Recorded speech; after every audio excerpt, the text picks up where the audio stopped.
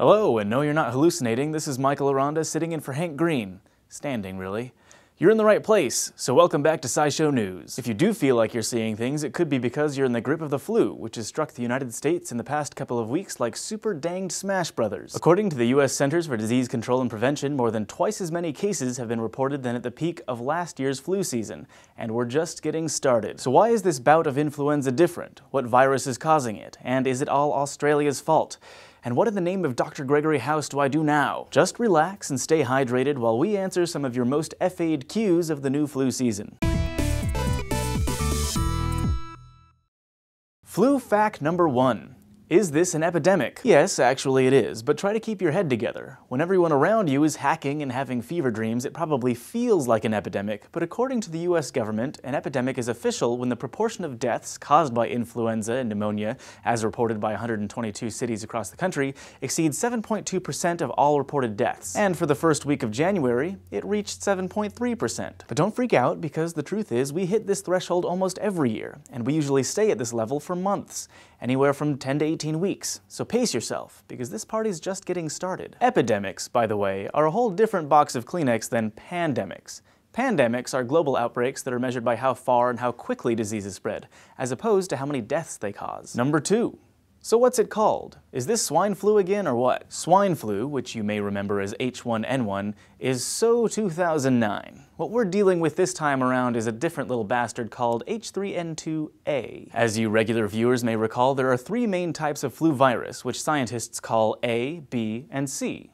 A is the kind humans get most often, and from a feeling crappy perspective, it's the worst of them. But there are tons of A-type viruses because they mutate really quickly all the time, so we categorize them by the changes these mutations cause to the proteins in them. These proteins are the H's and the N's you keep hearing about. Hemagglutinin is a protein that follows a virus to stick to the inside of a cell while it's infecting you. NEURAMINIDASE, meanwhile, is a protein that helps viruses that are created in the host cell to be released and infect even more cells, which is great. So, the virus we call H1N1 was the first to be categorized this way, and it includes the hella deadly Spanish flu that wiped out 100 million people in 1917 and 1918. It also made for a particularly good episode of Downton Abbey. But this year's archvillain, H3N2, has a different story. It was first identified in 1968 when it caused a pandemic that started in Hong Kong, infecting 500,000 people there, and then spreading to the United States where it killed 33,800 people. As pandemics go, 1968's wasn't particularly horrible, but since then H3N2 has earned a record of causing higher rates of hospitalization and death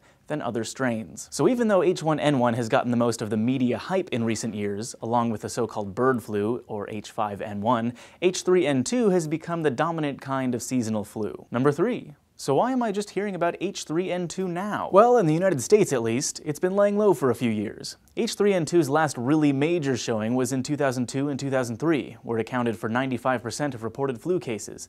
It also figured prominently in 2007 and 2008, when about 3/4 of the flu reports were traced back to it. But this past summer, H3N2 ran roughshod over Australia and New Zealand, and now what's known as its Victoria strain has hit the US. However, because prevention in the US has been focused on other strains in recent years, most people are now underprotected for H3N2, which is why we have this particular epidemic on our hands. See this map here? Yellow indicates where flu outbreaks are strictly local. Brown means it's widespread. Yep. This Aussie-American dynamic is complicated by the fact that the southern hemisphere and the northern hemisphere experience winter, and therefore flu seasons, at opposite times. It starts down in the south around April and runs until September, when it then starts in the northern hemisphere and goes until March. And then it begins all over again. The world is just one big flu season. And because the 2 hemispheres have different flu seasons, they actually get different sets of vaccines. Every year, the World Health Organization recommends which strains each hemisphere should get vaccinated against, based largely on what happened in the other hemisphere. So while people in the northern hemisphere are now getting vaccinated for the Victoria strain of the virus that was discovered in 2011, just a few months ago, Aussies, Kiwis, Africans, and South Americans were getting dosed against a different, older strain called Perth 2009. Number 4. Well, what do I do now? First, get a vaccination if you haven't already. It's not too late, and it's particularly important for children, people over 65, and anyone with chronic conditions like asthma or immune deficiency. Second, if you're sick, for the love of Pete, stay home. No one wants your stank, germy breath being breathed on them. And it's not the end of the world if you miss a couple days of class or work. And finally, vaccines get the most media attention, but it's important to remember that antiviral drugs are an option too, especially if you're in one of those at-risk groups. They won't cure you, but they'll help keep complications at bay and can shorten the time that you have symptoms. So remember, even though viruses hate you, science has your back. Thanks for watching this episode of SciShow News, and if you have any questions, tips, or ideas for future episodes, you can contact us through Facebook or Twitter or in the comments below.